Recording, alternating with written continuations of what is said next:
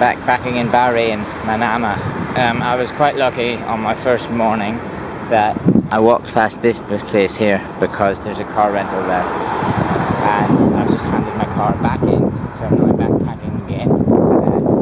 But I did walk the 1 hour at least through the heat from my hotel back that way to the city centre.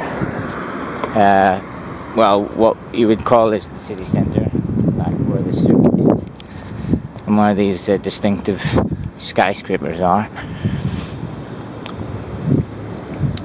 It's not an easy city to navigate around.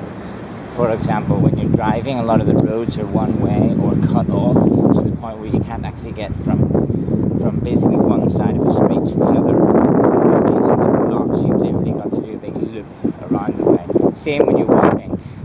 I'm actually trying to get to that gold city place, but it may be that I can't get through because it's all fenced off, so I have to do a big loop.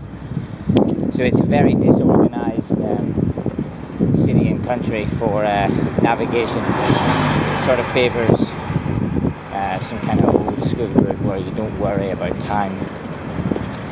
But I worry about time, so I want to get there direct. I don't want any of this bullshit about, going down streets cut off just to get to another street. Same on the road.